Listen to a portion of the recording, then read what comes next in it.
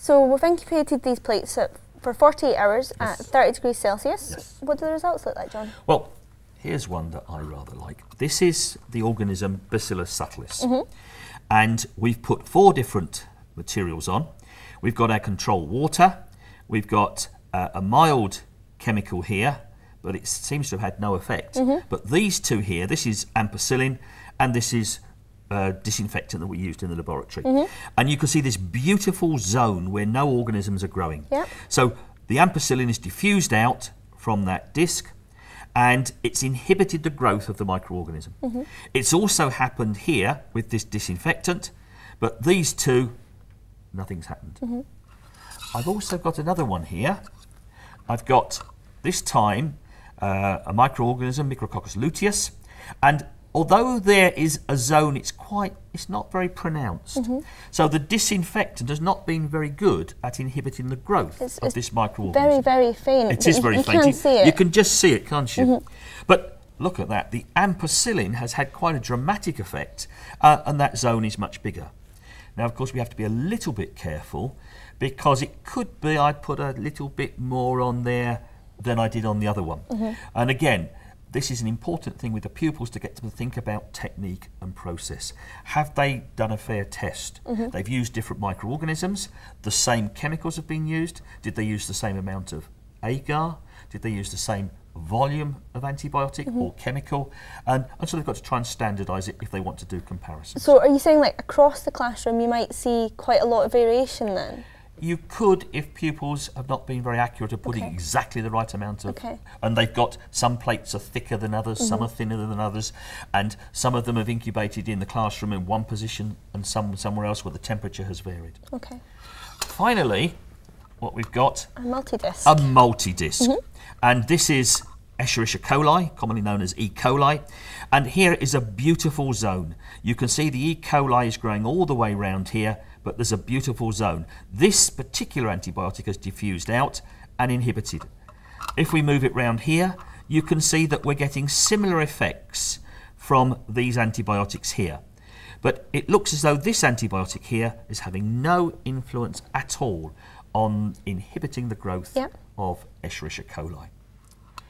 Now, it did occur to me that we could perhaps use other materials to test whether they have an inhibitory effect on microorganisms. Have you got any ideas about what we could use in the classroom? Well, John, there's quite a range of different things that you could use, because if you think about it, start off in the laboratory, what can we use that we have in the lab that you could use? So I've got a couple of chemicals here. The first one here, sodium nitrite. Now that's used in a preservative in foods, isn't it? Yeah, it is.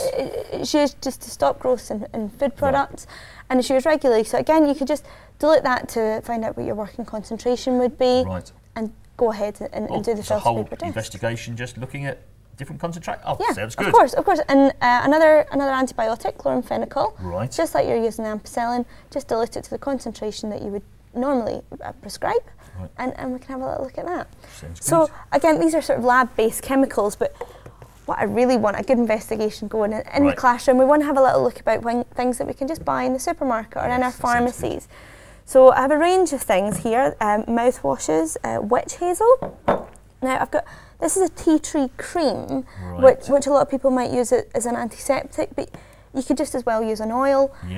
But again, we want to think a little bit, this one is an alcohol hand gel. We want to think about how people are using it, the concentration they're using things at. And then we go back to our variables again. A cream might not necessarily get into a gel the same way that a liquid would. Okay, and the same with an oil. So if we use an essential oil, we might have the same problem. So we really need to get the pupils to think around these sorts of variables. The next thing I want to move on to, maybe it's a more obvious one, is the things that we can buy that we actually clean our homes with. So bleach. Everyone's got bleach in their house. An antiseptic liquid that you might use for first aid uses. Baby sterilising fluid.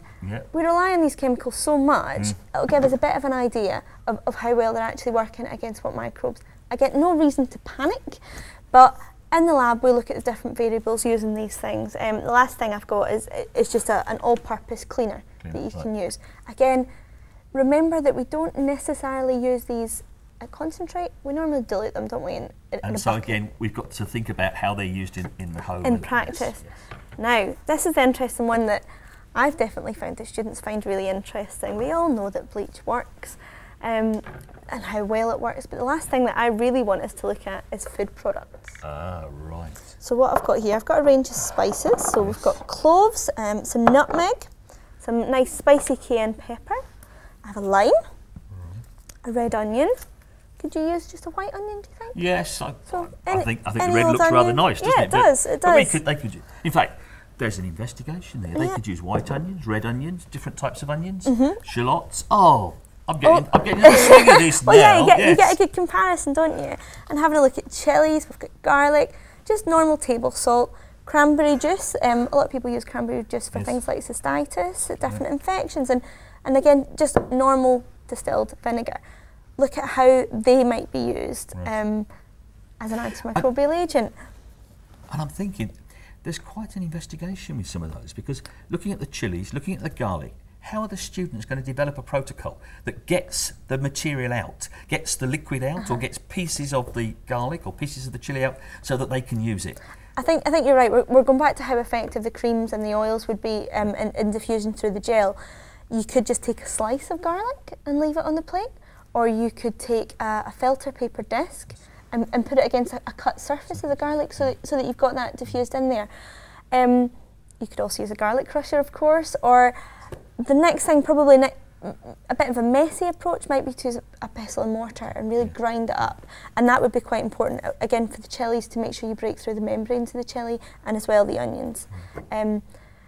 With the spices, you might look at putting them into solution. Do they dissolve in water? Or, I mean, there are whole things that pupils could investigate here. Well, that's it, isn't it? And of course, a problem arises, and they've got to think about how they're going to solve that. So I think, yes, there seems to be a lot that could be done in this area. Yeah, well, as I say, there's a range of products, and maybe get an investigation going throughout the class. I think would be a fantastic investigation.